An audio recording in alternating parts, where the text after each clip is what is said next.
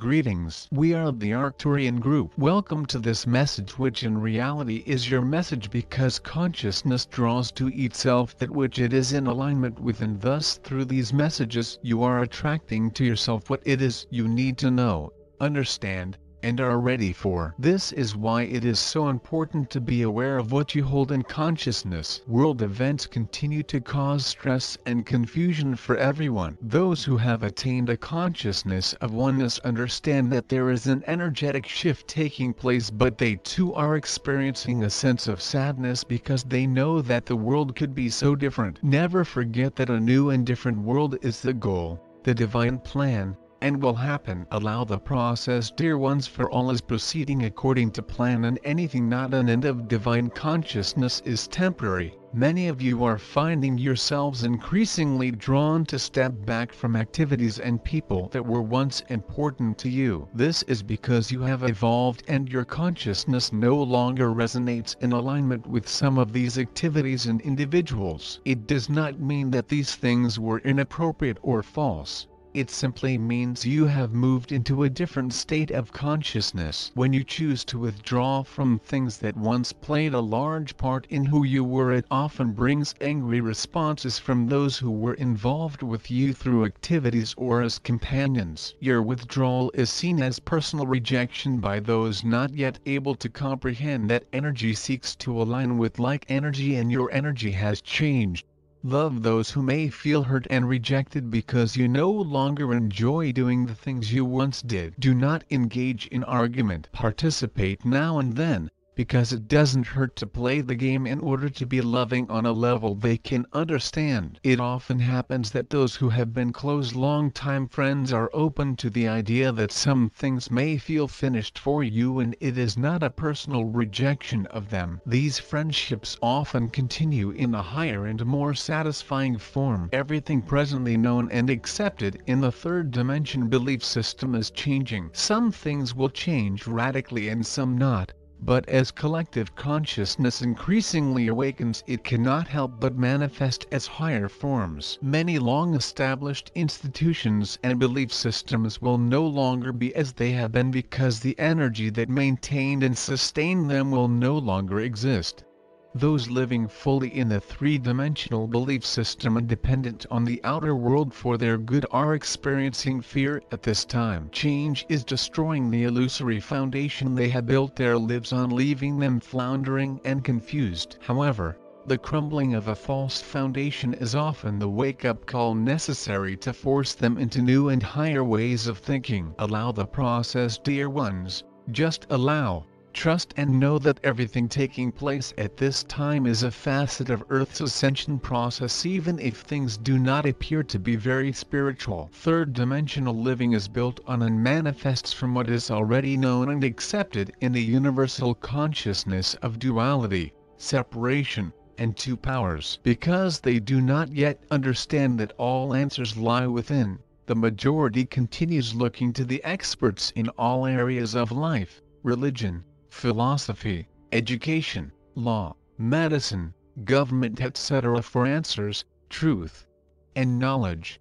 Because most experts research, draw information, and come to conclusions through the three-dimensional belief system, the facts they promote and which have come to be accepted as the final word on a topic, will change as consciousness changes, leaving these experts and those dependent on their findings confused, angry, lashing out, and resisting as new ideas begin to surface. The findings of experts have always been considered to be truth in the minds of most, but as increasingly more individuals awaken and begin to trust their intuition, they are starting to question many commonly accepted beliefs. Through their newly awakened awareness, they are looking at the world with new eyes and choosing to reject many of the long-held societal and religious rules that have held them in bondage. Many young people today are rejecting commonly accepted three-dimensional rules and regulations to the dismay of their parents. Large numbers of very evolved souls chose to incarnate at this time in order to add the light of their evolved consciousnesses to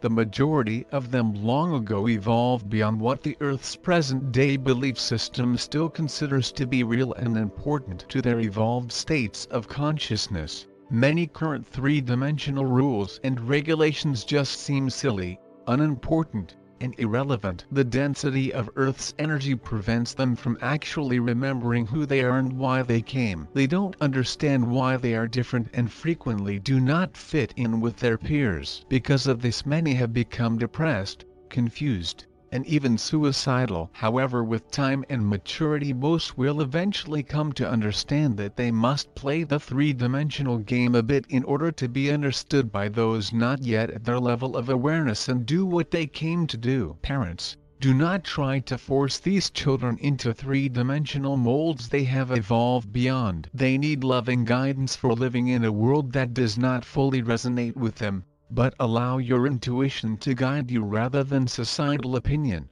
Fear is the reason so many continue holding fast to obsolete beliefs even when they have resulted in painful, unfulfilling, and sometimes downright horrible life experiences. Fear is nothing more than an expression of separation consciousness and is the underlying source of every discord on earth. When a person believes themselves to be separate from God, people, other life forms, and what they need, they feel unloved and unwanted. Not knowing how to deal with these emotions, they frequently blame those in their life, lashing out at them physically, emotionally, and mentally in an attempt to prove that they are somebody, have power, and are worthy of respect and love. This can easily be observed in individuals rich and poor, some police, governments, some military, corporations, and in many present-day three-dimensional institutions.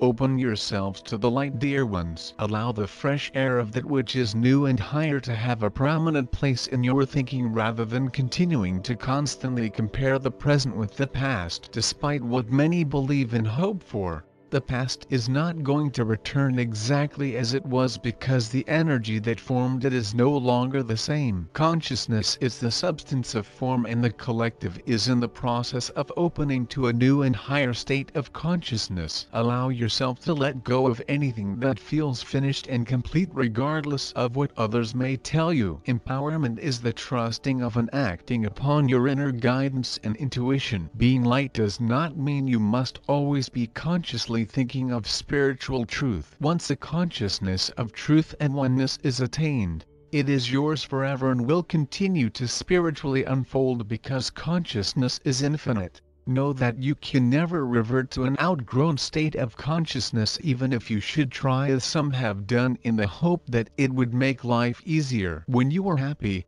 doing what you love, your energy vibrates at a higher frequency because love and joy are the reality. Because there is only one, the state of your consciousness affects everyone else. Spending time in the nature, smelling and appreciating the beauty of a flower, watching children play, reading a good book, talking with friends, doing work you love, or engaging in a creative activity that you enjoy are all spiritual activities because they lift your energy into a higher frequency. The belief that you are not being spiritual when you engage in activities other than conscious worship or formal prayer reflects old religious teachings and dogmas that remain alive and well even today. Teachings that say the enjoyment of ordinary human living is not spiritual are still prevalent in some churches, even to the point of dictating rules regarding exactly which activities are spiritual and permitted and which are sins worthy of punishment. It has long been taught that suffering brings a person closer to God, that in order to become holy a person must suffer and offer the suffering to God in reparation for their innate human sinfulness, as if God could be happy in the suffering of itself individualized. Some believe that if they aren't suffering enough they must help things along through activities that bring about physical pain. If suffering existed in divine mind, it would be permanently held in place by divine law, never to be healed or changed. These teachings began long ago because they allowed those in power, especially religious power, to control and take from the lives of a majority that was uneducated and naive. Most of you have lived lives under the influence of these beliefs and may find that they occasionally pop up in your thinking about suffering. Suffering can indeed be a wake-up call for those who need it. But concepts about suffering giving pleasure to God must be seen for the nonsense they represent and once and for all be let go. Know that God does not, never has, and never will take pleasure in the suffering of itself as you. We are the Arcturian Group.